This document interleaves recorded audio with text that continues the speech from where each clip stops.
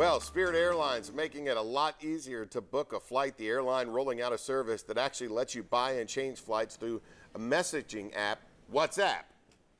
That's what it's called, WhatsApp.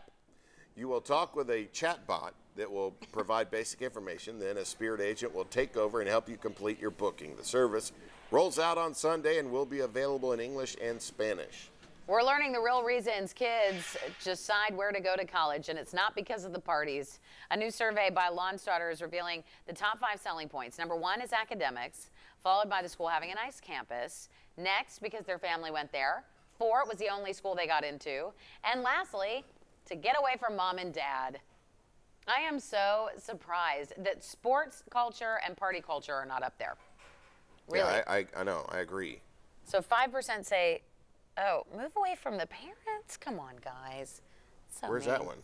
Oh, 9%. 9%, though. yeah. Academic achievement, so look at that. Well, Family went there, that's a big one too.